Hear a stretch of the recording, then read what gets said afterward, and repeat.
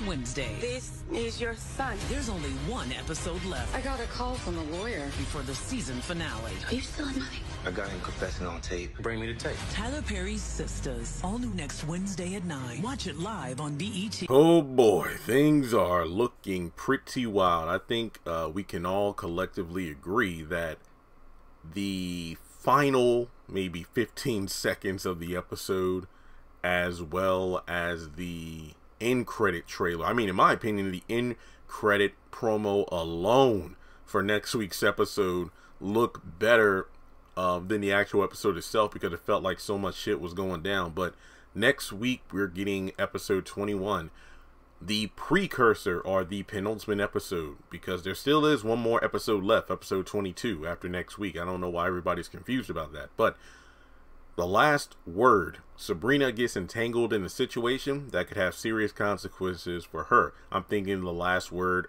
is probably in reference to the drama going on outside of Zach's house. I mean, I think Zach is probably at the point where he wishes he had never gotten that money, because where are all these people coming from that are claiming him to be the father? If he was still, you know, struggling, working at the airport, nobody would have been looking him up at all. But now there are babies popping out everywhere. So this will be the coverage on the end credit promo, as well as the 10 or 15 second promo you saw at the beginning of the video. So let's break it down. So in the midst of the back and forth, unfortunately we don't hear any of it in the trailer. Maybe that's because they're saving it for the episode. I have no issue with that, unless they save it for the 30-second promo that comes out maybe later today between Fatima, Karen, and Zach. But Heather just strolls up there with the little boy on her hip.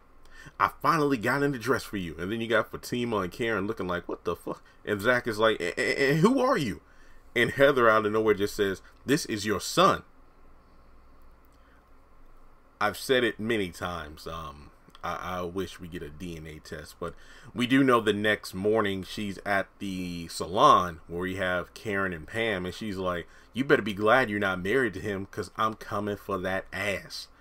Again, I really hope there's a DNA test done. We got proof that this is Zach's son, because there are just way too many people claiming this and that about Zach without proof. we're still pissed off on Zach getting arrested for back child support without any proof that that is his son. Not to mention, isn't it a bit suspicious that you just so happen to find Zach now after he made money? I don't know. Look, hating is trash, but I still don't think he has anything to do with this. That's just my opinion. All right. So at the hotel room, and Zach is wearing the sweater that we saw him in a few weeks ago in those promo pics with Fatima, who's wearing, I believe, was it like a red or a green dress? I forgot. But yeah, it's the sweater we saw him in the promotional photos a few weeks ago. But Tony's there, and she says, Zach, I'm not going to say a word. And Zach is like, hey, if that's it, I'm going to head out. And Tony says, no, I got a call from a lawyer. I think it's almost 1,000% safe to assume that Hayden was the one to make the call, because the next morning in the law firm, you got this fool Hayden talking to Fatima in her office, which I'm like, why are you doing this? Didn't you get a restraining order? Unless that got dropped or something, why are you up in her office? So I was looking through the camera footage at the airport, and I saw the senator's wife. And guess what this dumb beat did? It's going to be bye-bye for Zach. Hayden, you just don't know. Fatima had one hell of a night. Look, she just unwinded in a bubble bath with a cup of wine. Now she got to deal with an ex trying to get her man back, and then a woman out of nowhere claiming that she's Zach is the father of her child.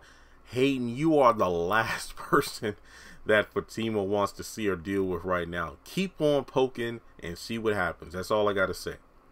Okay, so from there, I'm guessing this happens moments after the whole Fatima and Heather encounter. Based off how Karen is going off, Andy, do not stick up for her. I swear to God. First of all, two things. One, Ebony is acting her ass off. I'm not playing about that. That tone of voice, somebody said on Twitter, that's that Hannah from the Haves and the Have-Nots. Get out of here, devil! I rebuke you in the name of Jesus. It's like, damn.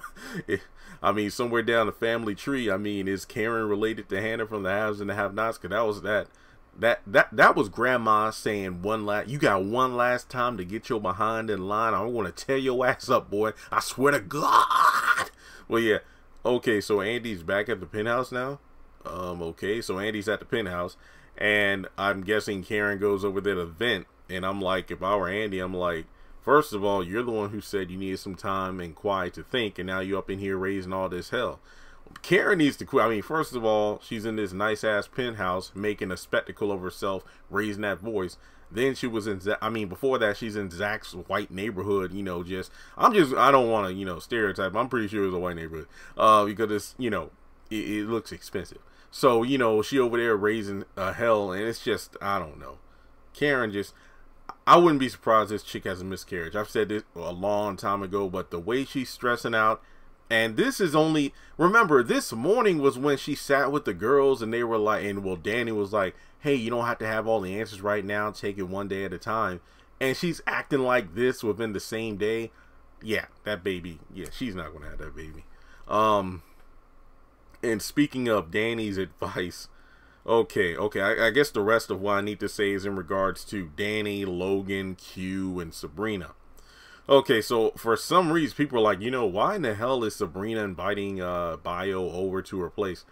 If I remember correctly, didn't Bio or his driver pick her up? So I guess that's why, they're taking her home. But it looks like Sabrina's kind of shying away from a goodnight kiss. So it looks like the same night we have Danny going over to Sabrina's. Are you stealing money? And then the next morning, because you could tell based on what they're wearing, specifically Danny in her airport outfit,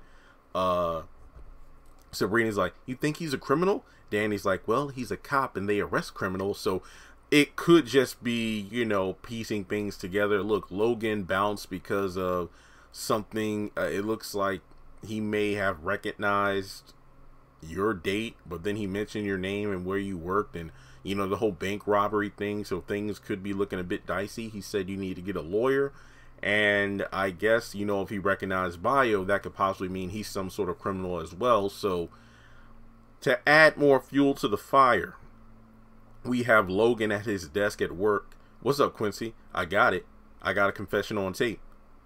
Bring me the tape. So yeah, as suspected in the episode, Q has Maurice on tape claiming he and Sabrina were going to rob the bank, take the money, and run to Canada and whatnot. But then again, part of me is like, okay, there is no way in hell they're going to land in jail due to the events of this reckless ass confession, because you could even tell in Maurice's voice he is being sarcastic.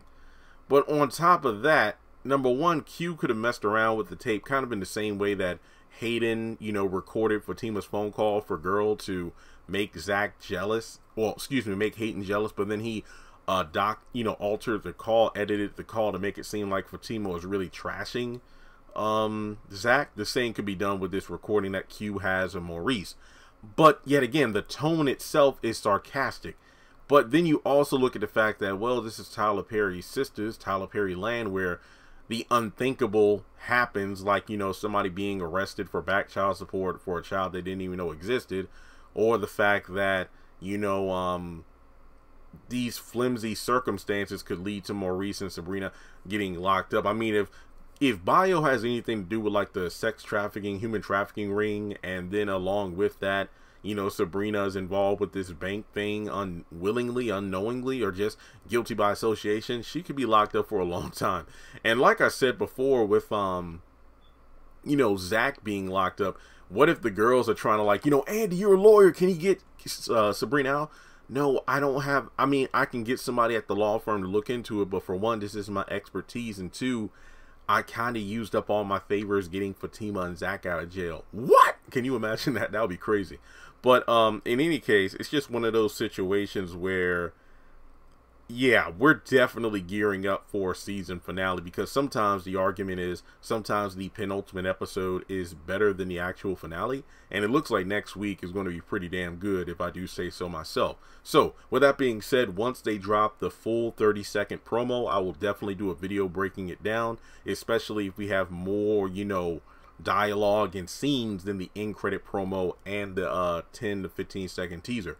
But make sure you take a moment to hit the thumbs up button to show you like the video, hit subscribe, hit the bell icon and select all, that way you don't miss out whenever I post content on the channel. And with that being said, I will catch you in the next one.